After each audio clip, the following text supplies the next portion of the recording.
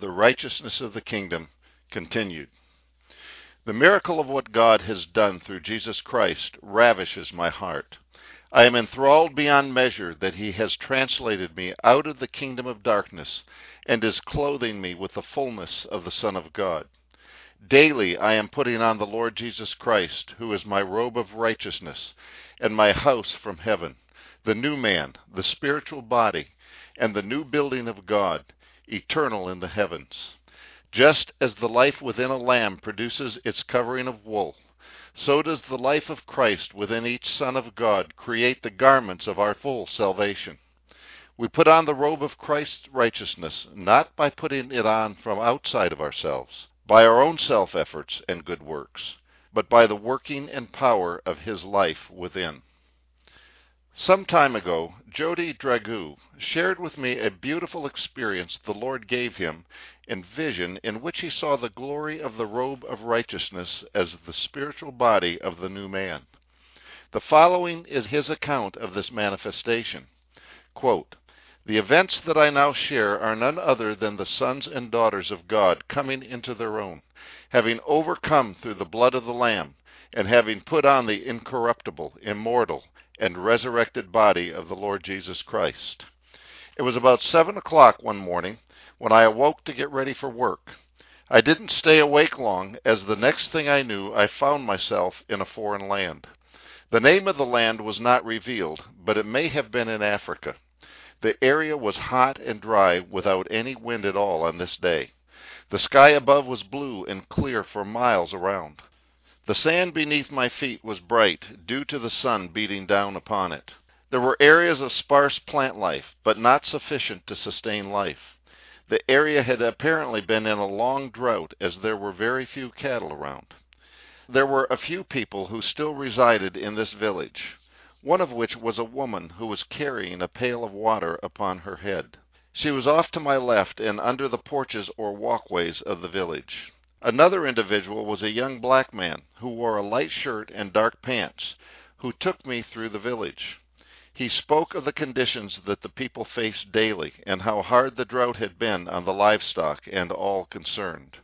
As we walked, he said the greatest need of his people was for rain. While he talked, I did not answer a word. It seemed I was completely aware of the situation at hand and the conditions they were in. Amos 8:11 through 14. Next, we came to an open area within the village where we stopped, and this individual stepped a few feet away from where I stood. After he spoke of the greatest need of the village being rain, immediately my hands and arms raised upwards toward the Father. It was at this point that I began to notice my garment. I was wearing a white robe with a small belt around the waist. There were no wrinkles or spots within the robe, and no sand on it. The robe kept out the effects of the climate, and I felt no heat at all.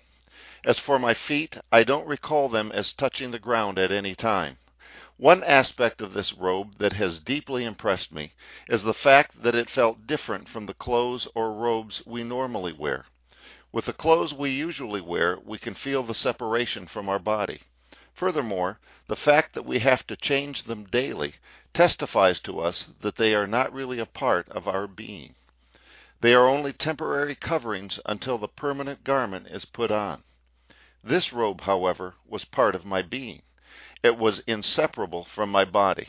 There was no sense of division or separateness. Is this not the picture of the corruptible putting on the incorruptible, the mortal putting on the immortal, the putting on the Lord Jesus Christ, who is formed within us? Is this not but the fulfillment of Romans 8:23 in regard to the complete redemption of the body? The sons and daughters of God, clothed with the incorruptible, immortal, resurrected body of Christ, covered with the glory of God.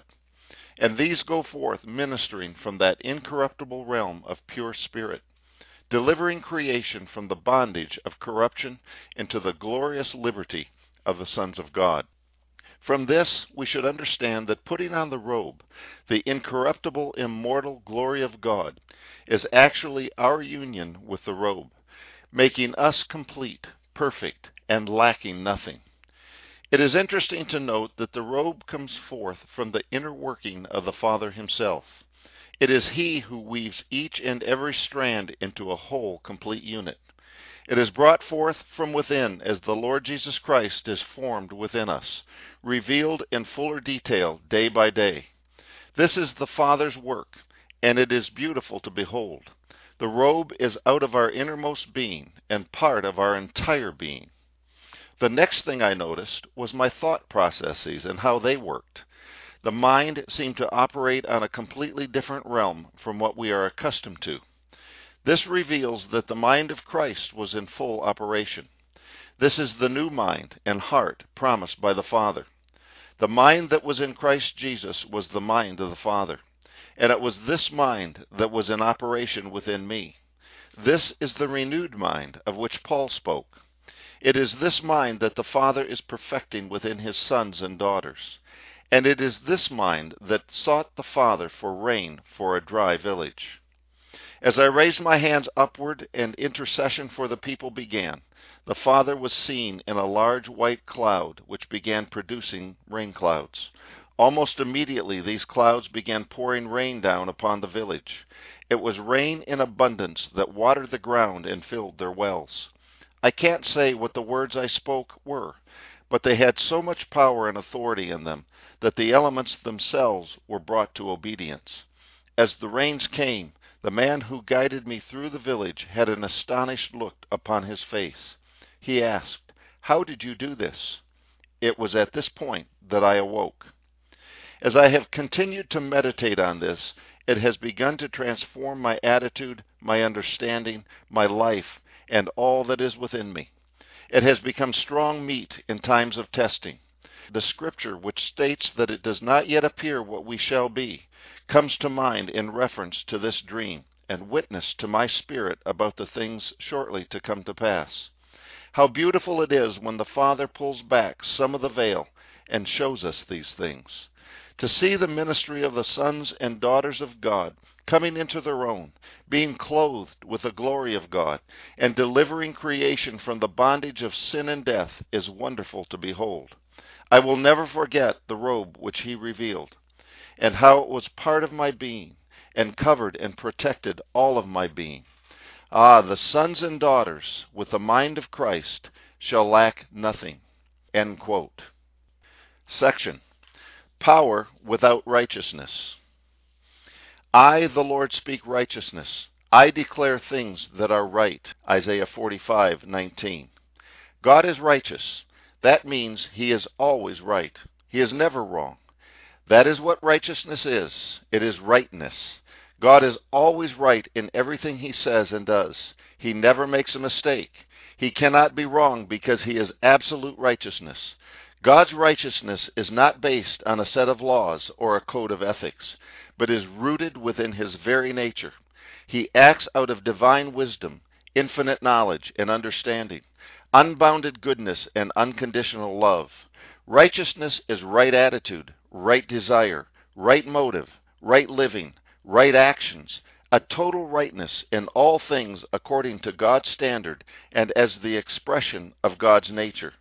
The sons of God are called, set apart, taught, processed, and transformed to be like Him in all of our ways. That, precious friend of mine, is righteousness. This is the righteousness that we hunger and thirst after. This is the righteousness that we now seek. This is the righteousness by which the sons of God shall judge the world. When you receive the Spirit of sonship, you receive the right Spirit, or Holy Spirit, and you are destined to right being and right doing. You are destined to righteousness. Christ is the right Spirit, the Spirit of righteousness. What a goal God has set before us. What a calling. Righteousness is the first and foremost stone in the foundation of God's kingdom. We can only qualify to rule and reign with Christ in His kingdom as we thoroughly understand and gladly embrace the great truth that the throne is established by righteousness. Proverbs 16:12. Unto the Son He saith, Thy throne, O God, is forever and ever. A scepter of righteousness is the scepter of Thy kingdom. Hebrews 1:8. The kingdom of God is a glorious kingdom of righteousness. The righteousness of the kingdom is now being wrought in the personalities of all those blessed sons of God who shall share the throne of his heavenly dominion. The psalmist assures us, "The Lord shall endure forever. He hath prepared his throne for judgment, and he shall judge the world in righteousness. He shall minister judgment to the people in uprightness." Psalms 9, 7-8. The deepest cry of every son of God is, "Give thy king thy judgments, O God, and thy righteousness unto the king's son. He shall judge thy people with righteousness, and thy poor with judgment. The mountains shall bring peace to the people, and the little hills by righteousness." Psalms 72, 1-3. Only with the mind of the Spirit may we imagine a world ruled by a government such as is prophesied in the 96th Psalm. "Say among the heathen that the Lord reigneth. The world also shall be established, that it shall not be moved. He shall judge the people righteously. Let the heavens rejoice, and let the earth be glad. Let the sea roar, and the fullness thereof. Let the field be joyful, and all that is therein. Then shall all the trees of the forest rejoice before the Lord. For he cometh to judge the earth. He shall judge the world with righteousness, and the people with his truth." Psalms 96, 10-13. God shall indeed judge the whole world in righteousness, and this he shall do through his sonship company. It is of this many-membered Christ, God's glorious Christ, head and body, that the prophet speaks when he says, "And the Spirit of the Lord shall rest upon him, and shall make him of quick understanding in the fear of the Lord. And he shall not judge after the sight of his eyes, neither reprove after the hearing of his ears. But with righteousness shall he judge the poor, and reprove with equity for the meek of the earth. And righteousness shall be the girdle of his loins, and faithfulness the girdle of his reins." Isaiah 11, 2-5. Many well-known ministers have gone down the tubes during the last 50 years because the righteousness of the kingdom of God was never fulfilled in their deepest hearts. They were great preachers, spellbinding orators, magnificent pulpiteers, had powerful gifts of God operating in their lives, with charisma dripping off their fingertips. Hundreds and thousands would come to hear them when they showed up, but their word wasn't trustworthy. You couldn't depend on them. They would not live within their means, nor pay their honest debts. They glibly asked their followers for thousands of dollars in donations, and willingly resorted to every sordid trick and sob story to persuade people to give more and more money. They bilked widows of their life savings, and then left behind a disgraceful trail of unpaid bills and questionable dealings. Some were caught in bed with another man's wife, or ran off with the organist, deserting their own wife and children. Some divorced and remarried again and again.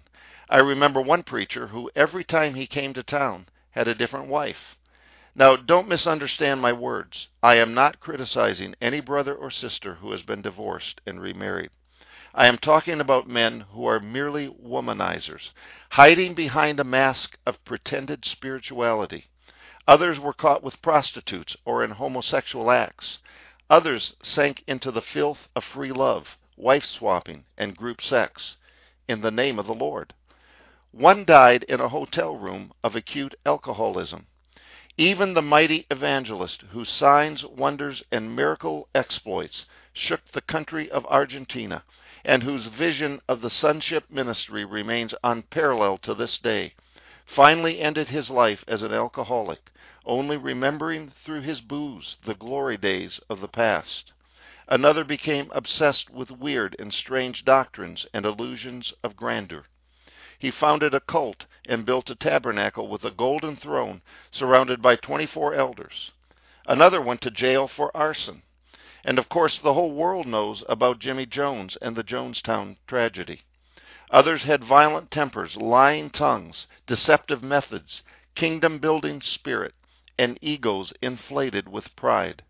What an apt description Peter gives of men who have gifts and power without righteousness, having eyes full of adultery, and that cannot cease from sin, beguiling unstable souls, and heart they have exercised with covetous practices, cursed children, which have forsaken the right ways and are gone astray, following the ways of Balaam, the son of Bosor, who loved the wages of unrighteousness. 2 Peter 2:14-15.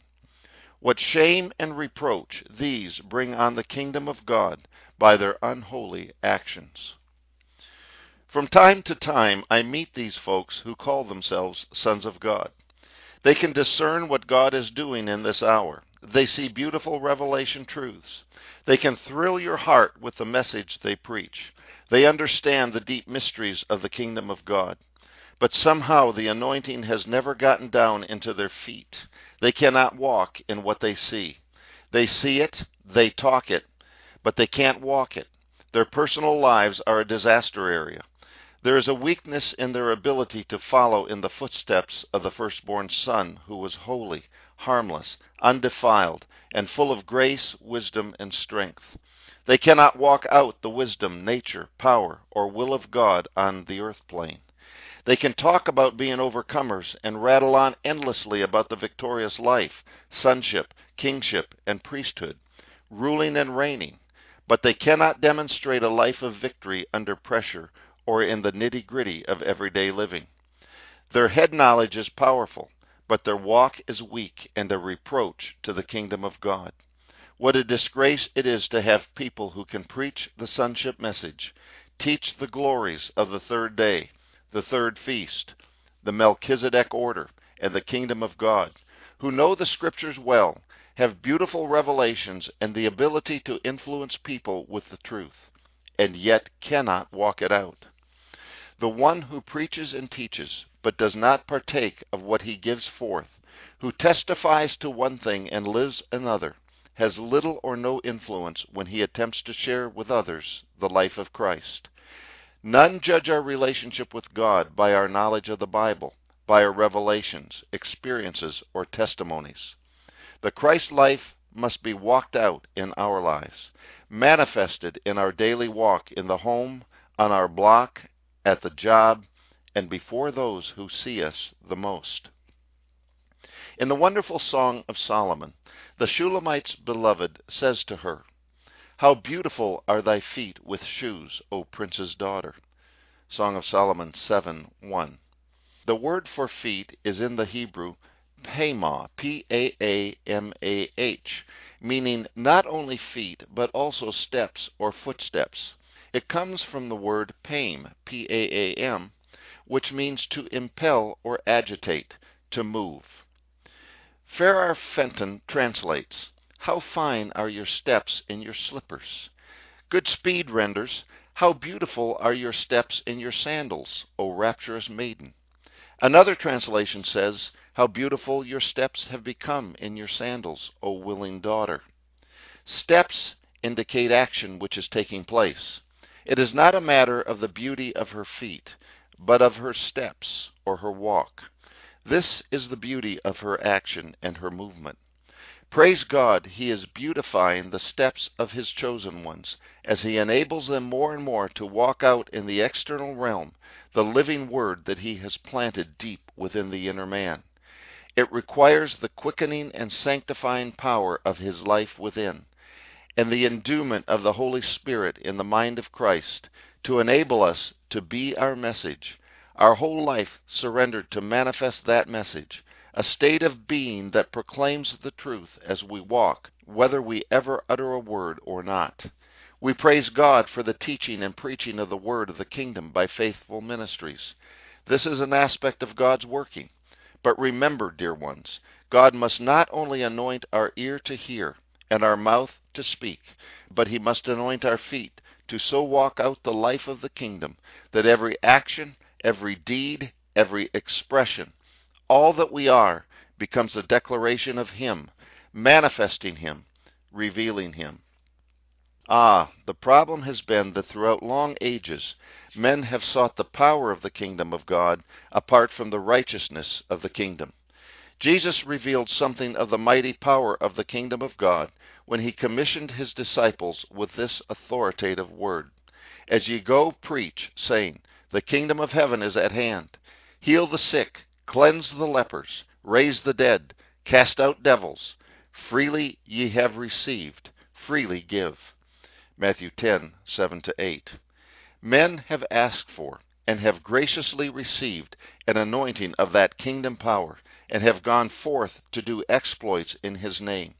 But in the great majority of cases they neither asked nor sought for, nor did they receive, the corresponding righteousness of the kingdom. To possess power without righteousness is a blueprint for tragedy. It means that men will do the works of God, but cannot live the life of God. They possess authority without character. Such will honor God for a season with their mighty works, but just as sure as the pig will return to his wallowing, and the dog to his vomit, just that certain is it that these will ultimately corrupt the power they have received, bringing shame and reproach upon the name of the Lord by their unrighteous conduct.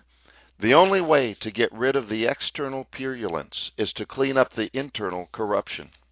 A new heart will I also put within you. Let us now take heed to the exhortation of Jesus, the patterned Son. But seek ye first the kingdom of God and his righteousness, and all these things will be added unto you. Matthew 6:33. Seek until you find and put on the righteousness of the kingdom. Pursue it relentlessly. Make it your top priority. Settle for nothing less. That is the pathway to sonship. That is the route to the throne. In the gift realm, you can receive a measure of power without righteousness. A gift is a gift, and is given because of the goodness of the giver, not because of the worthiness of the recipient. There are no special requirements laid upon those who receive gifts, for it is the Spirit himself who divides to every man severally as he wills. One does not have to qualify in order to receive a gift from God. The great giver distributes according to his own purpose. That dispensation of power is free, by pure grace. But the sonship that God is raising up in the earth in this hour, to set creation free, is not of the gift realm. Learn this, O man, and you will know the law of the kingdom. Sons of God will not and cannot receive the omnipotence of God apart from the righteousness of God. Should the kings and priests of God's kingdom receive unlimited power without absolute righteousness, the kingdom of God would soon shipwreck upon the shoals of carnality and self, as has every spiritual move of God from the days of Adam in Eden until now. The patterned Son who came in the fullness of divine life was also pure, undefiled, harmless, sinless, and not of this world. The righteousness of the kingdom is neither a moral standard nor a code of ethics. God's righteousness is Jesus Christ. Apart from the inworking of his holy nature and his beautiful character, all our righteousnesses are as filthy rags and putrefying sores. Christ is made unto us righteousness, 1 Corinthians 1:30, and we are made the righteousness of God in him, 2 Corinthians 5:21. When we talk about the righteousness of the kingdom of God, we have to explain what kind of righteousness we are talking about. There are two kinds of righteousness set forth in the Scriptures that pertain to believers. The first kind is imputed righteousness. The second kind is imparted righteousness. They are not the same. Abraham believed God, and it was counted unto him for righteousness. He staggered not at the promise of God through unbelief, but was strong in faith, giving glory to God, and being fully persuaded that what he had promised he was well able to perform. Therefore it was imputed unto him for righteousness. Now it was not written for his sake alone that it was imputed to him, but for us also, to whom it shall be imputed, if we believe on him that raised up Jesus our Lord from the dead. Romans 4, verse 3 and verses 20-24. So by believing in Yahweh, who raised our Lord from the dead, we have righteousness imputed unto us. It is wonderful to have our sins forgiven and not imputed against us any more, and to have the righteousness of God reckoned to us by faith. But having righteousness imputed to us doesn't make us righteous. We are only counted as righteous for his sake. We can have righteousness imputed to us and still be very unrighteous in our nature, thoughts, and actions, doing many things wrong and few things right. God loves all his little children unto whom he has imputed the righteousness of Christ by faith, and they are his no matter how they are living today. But he doesn't want to leave us in this unrighteous state. He wants to make us righteous. He wants to impart his righteousness to us, not just impute it. For he hath made him to be sin for us, who knew no sin, that we might be made the righteousness of God in him. 2 Corinthians 5:21. There is a world of difference between being counted righteous and being made righteous. Every son of God is to possess and become the righteousness of God, to be righteous as he is righteous, to be holy as he is holy. Who wouldn't want to become this righteousness? Who would not desire to always be right in all we think, in all we say, and in all we do? To never again think anything wrong or have any wrong ideas, desires, or motives, but to always be right in everything. What a blessed state! Impossible? Not at all. It is what God has planned for us and is working in us. Of this very truth the psalmist wrote when he said, He leadeth me in the paths of righteousness for his nature's sake. He leads me in the paths that will bring me to this glorious state. Blessed be the Lord. Salvation begins with imputed righteousness. Most Christians, however, stop right there and never press on in God to know the blessedness of imparted righteousness. Imputed righteousness is like money charged to your account in the bank, but imparted righteousness is like money paid out of the account into your hands. Imputed righteousness is potential righteousness, whereas imparted righteousness is actual righteousness. You can know the joy of sins forgiven and the wonder of being a child of God with imputed righteousness, but only by the inward power of imparted righteousness can one be brought into the image of Jesus Christ, which is the image of God. What is imparted righteousness? Our beloved brother Peter explains the wonderful process, saying, Besides this, add to your faith virtue, and to virtue knowledge, and to knowledge self-control, and to self-control patience, and to patience godliness, and to godliness brotherly kindness, and to brotherly kindness love. For if these things be in you and abound, they make you that ye shall be neither barren nor unfruitful in the knowledge of our Lord Jesus Christ. For so an entrance shall be ministered to you abundantly into the everlasting kingdom of our Lord and Savior Jesus Christ. 2 Peter 1:5-11. Why does he say, add to your faith? Peter is telling us that once we have believed, we are at the point of beginning in righteousness. Imputed righteousness is enough to save us from hell, but it is not sufficient to give us an abundant entrance into the kingdom of God and bring us to God's throne of dominion and power. We must have imputed righteousness, but we must add to that what the Bible describes as fulfilled righteousness or expressed righteousness. The righteousness that is imputed to us as a free gift must now find expression or fulfillment in our lives. This is what Paul was saying when he wrote, For the law of the Spirit of life in Christ Jesus hath made me free from the law of sin and death.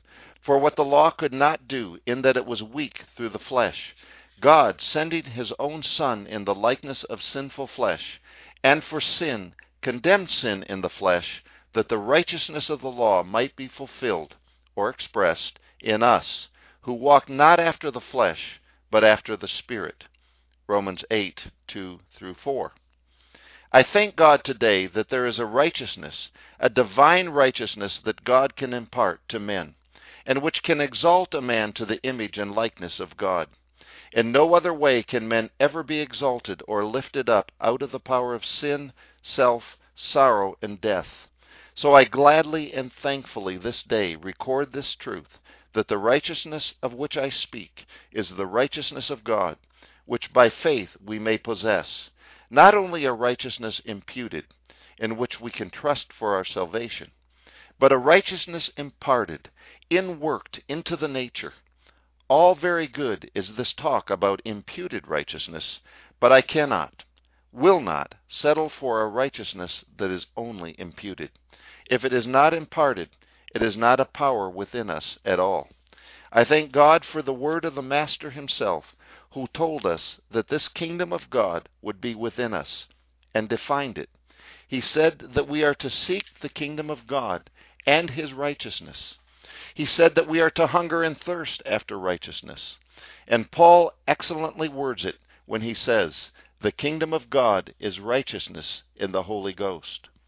There is something deep within me that tells me that the kingdom of God for the next age and the ages beyond is not going to be launched from the same old launching pad we have used for the past 2,000 years. It is going to be as different from the systems and methods and experiences of the existing church order as the ministry of Jesus Christ of Nazareth was different from the legalistic forms and ritualistic ceremonies of the priesthood, scribes, and Pharisees of that day. The past 2 millenniums of church history has been an age of limitation, mixture, immaturity, and imperfection. But when the manifested sons of God arise in the fullness of the glory, power, and dominion of the glorified Christ, they shall not appear on the scene as weak, carnal men, rejoicing in an imputed righteousness, but they shall go forth to meet all the needs of a groaning creation by the fullness of his incorruptible life dwelling within them. There shall be a glorious victory, and there will be no failure.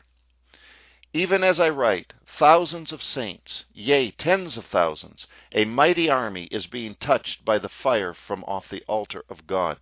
A great kingdom of priests is being set ablaze with the life and love and power of God that will cause the nations of the world to turn to the living God as we enter the next stage of God's great redemptive and restorative process.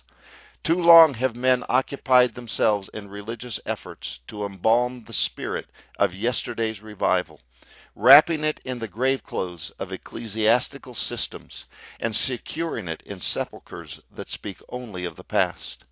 Even now, a move of God of worldwide dimensions is in the making. It is being formed in a people, a sonship company, that is becoming the embodiment and personification of all he is. This will not be a revival of evangelistic crusades, television shows, concerts, bus ministries, or building of church buildings and programs, but the overflow of divine passion and power from people who are so consecrated to God that their hearts and minds have been filled with himself. Already bright clouds are gathering on the horizon, and if you have eyes to see, you can see the clouds of a multitude of witnesses to the deep and vital work God is doing in the lives of his apprehended ones in preparation for the manifestation of the sons of God. The sky rivers are running full, and great glory is about to break forth upon the earth. The people of earth are unaware of it. The church systems know nothing about it. But if you are hearing from God, it is time to gird up your loins like Elijah of old, and run before the chariots. In due time the clouds shall burst and empty themselves upon the earth, and what has been revelation shall become reality. Let your heart be lifted high, for God is on the move, beyond his doings of any previous generation or age, and this can be your hour of manifestation. Only that will erupt and overflow from God's people which has first been inworked by the Father's hand. Do not belittle or depreciate this day, when it may seem so little is happening in your midst. The accent of the Spirit is not on the external works and gifts of a dying order. His concern is with the inner development of the Christ, the inworking of all he is, our becoming the essence and substance of his nature and character. For what God shall pour out through his sons is not the gifts they have received, but the life that has been formed within. Right now, in this holy moment of the calm before the storm, the greatest service we can give to others is to die out to all our ego self and all our feeble religious efforts, that the living of his life becomes its own declaration of all that he is and can do, to his glory and praise. We see a terrible lack of things being right or in divine order in the world and in the church. There is a divine order for creation, for life on this earth. There is a proper order for animal life, vegetable life, and human life. But through sin and death, all things are out of order, in terrible chaos. The curse must be lifted, every enemy put under our feet. Divine order for the universe must be restored. All creation is groaning and crying for release from the curse of sin and decay and death. And everything hinges on that body of sons that is to be manifested in a perfect state of divine order. Divine order is not some order of church ministry, but the resurrection and the life. The Son of God has come to bring many sons to his glory.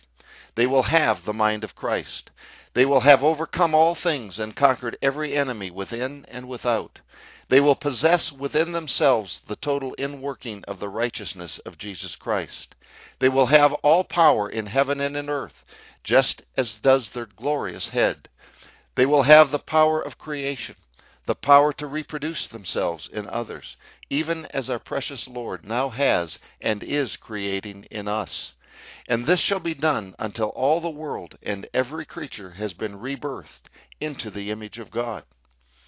Today we see an imperfect church, living an imperfect life, receiving an imperfect seed, corrupted word, from an imperfect ministry, and bringing forth imperfect children who are all their lifetime subject to carnality, sin, limitation, sorrow, and death, as well as rebukes, chastisements, and scourgings to bring them to sonship.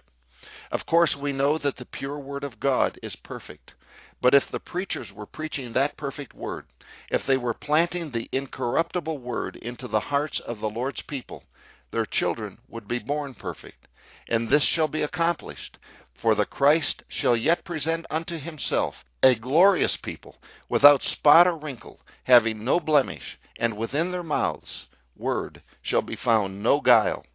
Then when a perfect company of sons puts a perfect and pure seed, or word, into a perfect church, the world will be evangelized completely with converts that are birthed out of darkness right into the life and likeness of God.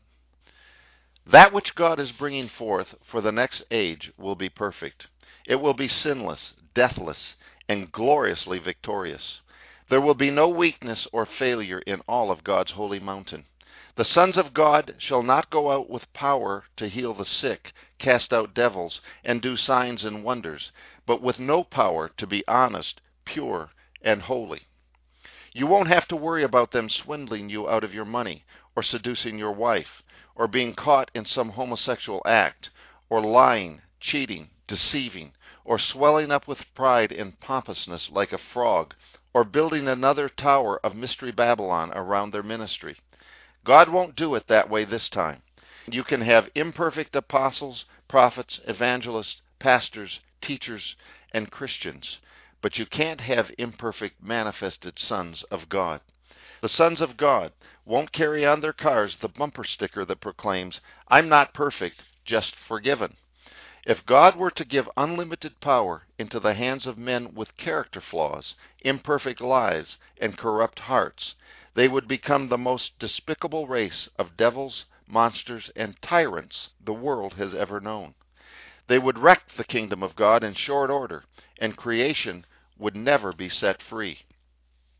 There is a great and important lesson for the sons of God in the following experience related by Brother Bob Tourangeau. Quote, "I'll never forget the time that I preached in a big-time church in Downey, California. This was in the early 1970s, and I was preaching the Sons of God and Restitution message at a little storefront church. It turned out that the people from the big church down the road started to hear the message and packed the little place out. After about a week of this, the pastor of the big church paid me a call and asked me to come to his church since most of his people were attending my services anyway. I prayed about it, and the Lord told me to go. I was scared to death. T.L. Osborne was supposed to be following me the next week, and I hadn't ever preached to so many people at one time in my life. Like John, I was viewing all of this with great admiration." Revelation 17:6.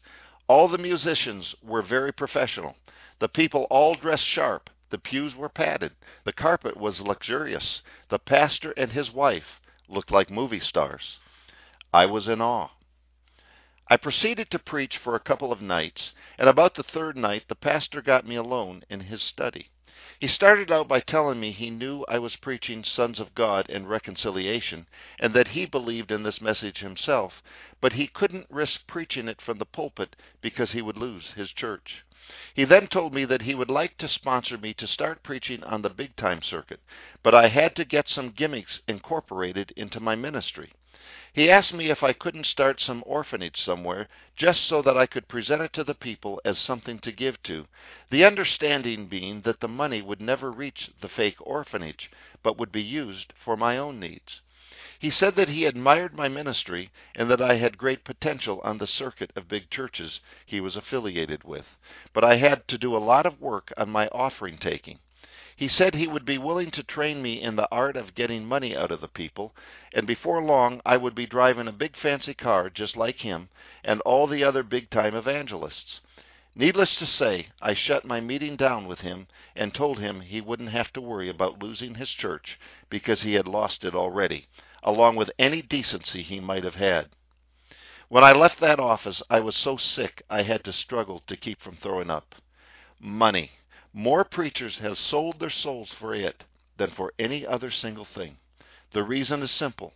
Money in itself is not evil, such as an act of fornication, drunkenness, and other vices.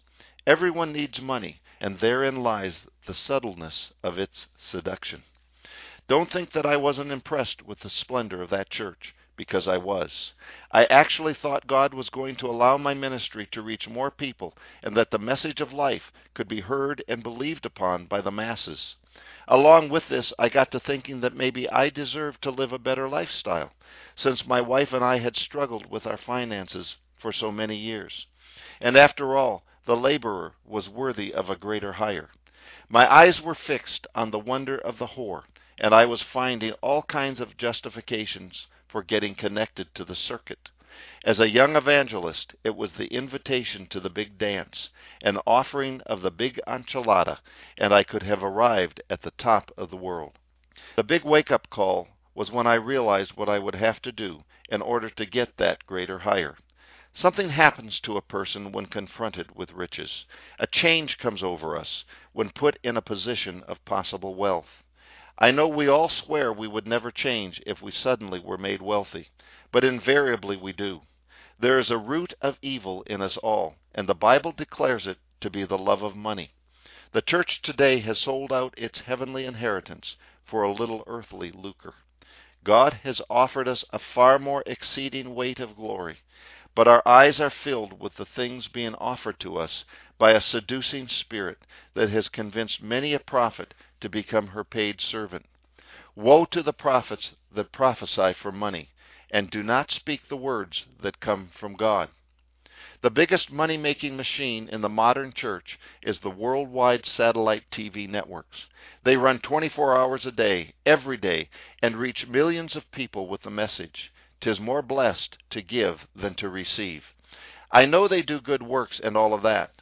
I know that they reach souls for the Lord. But with what hidden motives? They look like one big happy family on television, don't they?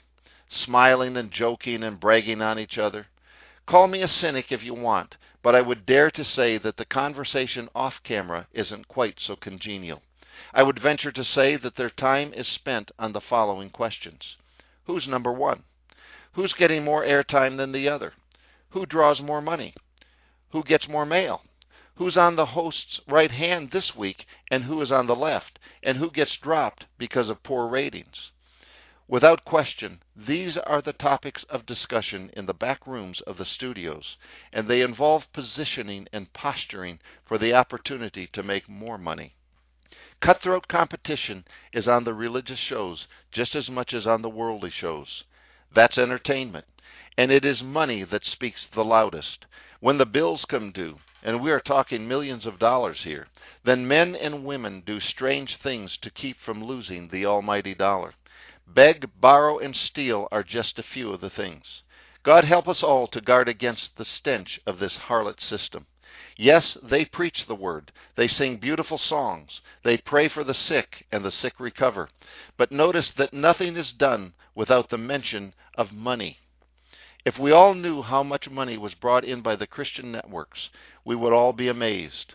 Bob Tilton, Jimmy Swaggart, Jim Baker, and others have been thrust into the spotlight by their escapades in schemes to make more money. They have opened up a Pandora's box in a system that produced mansions worth millions of dollars, bank accounts known and others never known, filled with thousands upon thousands of dollars, and lifestyles worthy of the rich and famous. All of this is on public record. Why would we believe that anything is different with those that are in that same arena but haven't been exposed?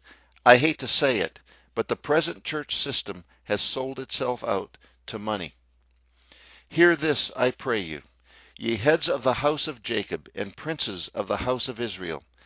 The heads thereof judge for rewards, and the priests thereof teach for hire, and the prophets thereof divine for money.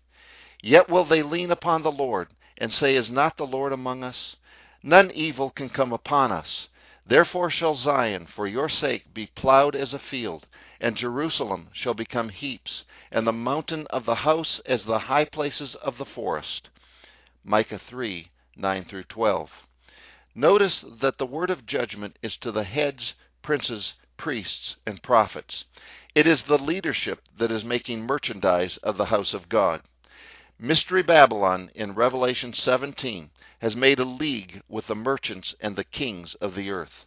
They all love Babylon because Babylon has made them rich. She is the answer to their lust for money.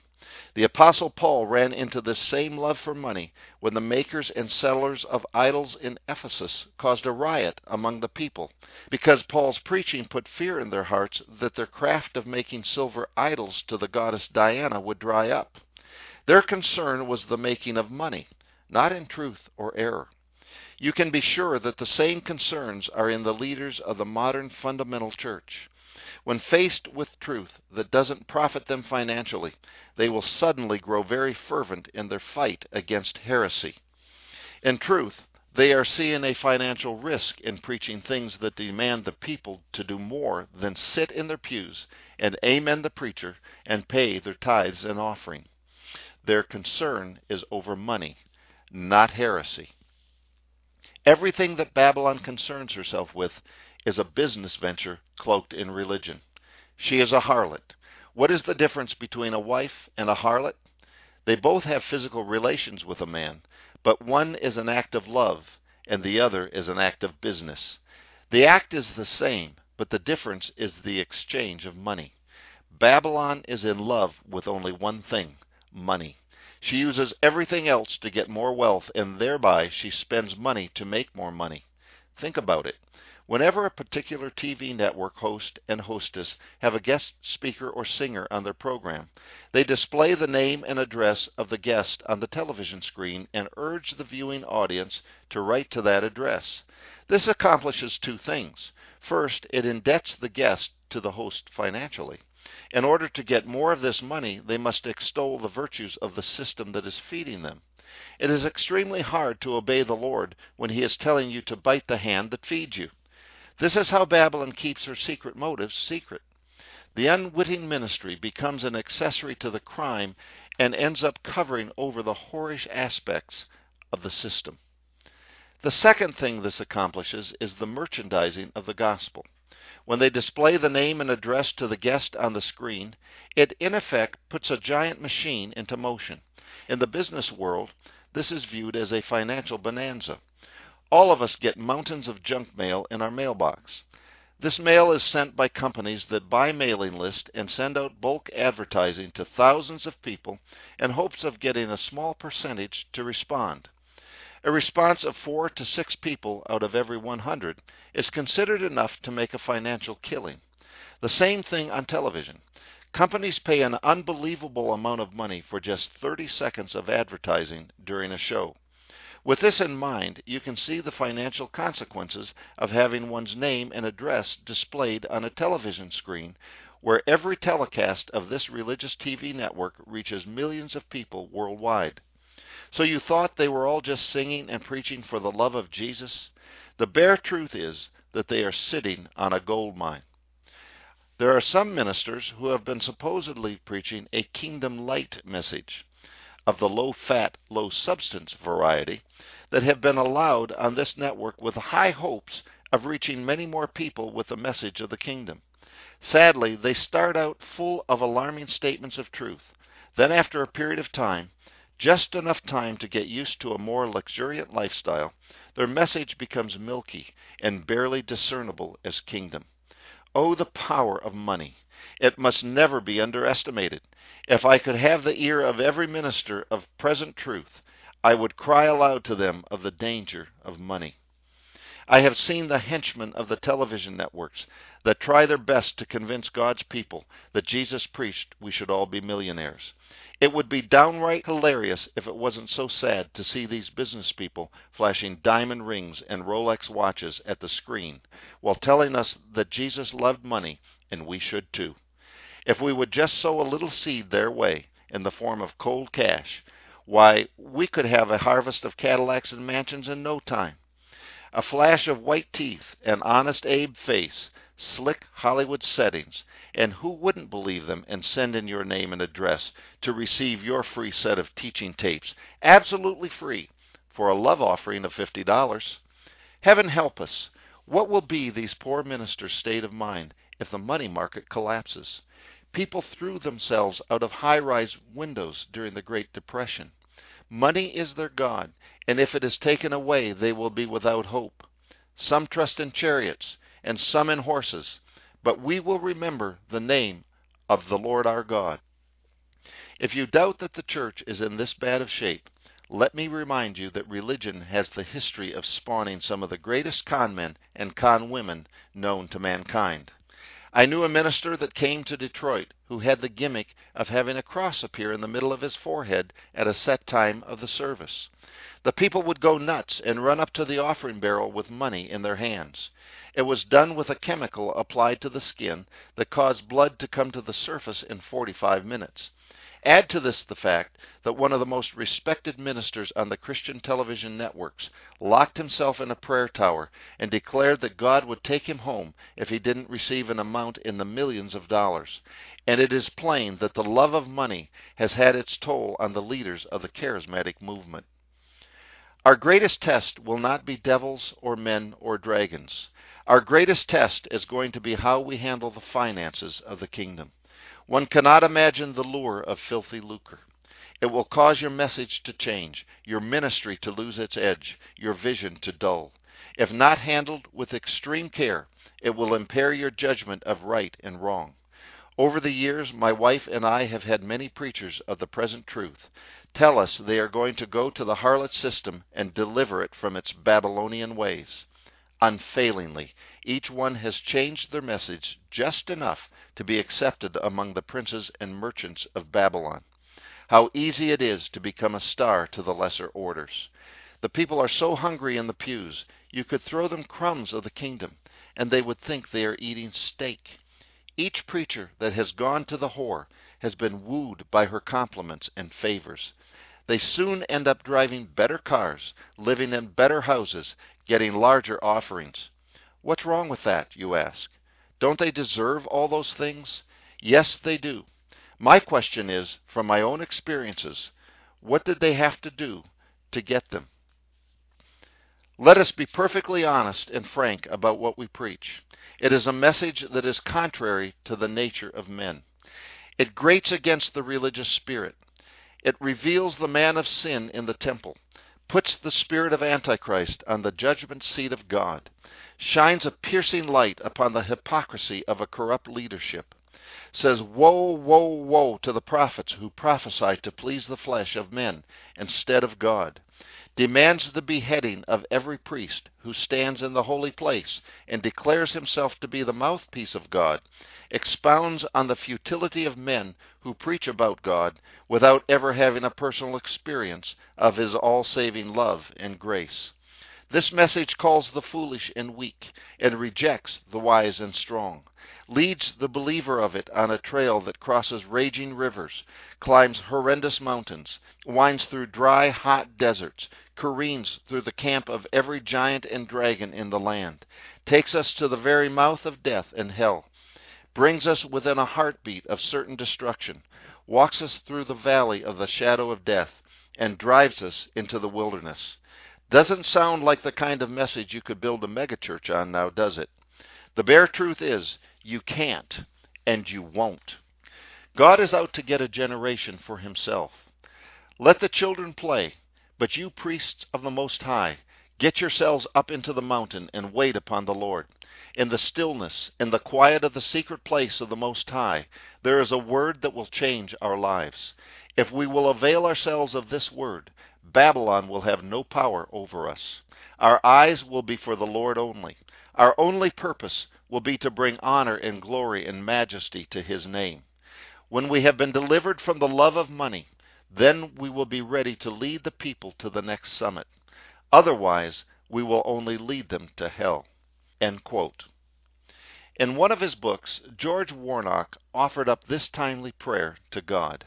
Quote, Lord, how we need the power and authority of heaven to minister to the needs of suffering humanity and to deliver your sheep that have been scattered and bruised in the wilderness of life. But Lord, do not, we pray, place in our trust any measure of authority and power that is not counterbalanced with an equal measure of grace and humility and meekness and patience and kindness and long-suffering and mercy and wisdom. Keep this power and authority in thine own hands, we pray, as the sword of Goliath was taken out of the hands of David, wrapped in a priestly garment, and hidden away in the sanctuary till he was prepared of God to have it permanently and to use it wisely. Continue to hold us in the hollow of thy hand as a sharp sword, to be used of thee at thy discretion. Continue to polish us like the shaft of the arrow, and keep us in thy quiver, that when thou dost see fit to send us forth, we shall not miss the mark, but we shall strike through the heart of the enemy unerringly. Keep thy power unto thyself alone, for thine is the kingdom, and the power, and the glory. And may we only partake of it as we come into harmony and union with thyself. Amen. End quote, and end chapter 36.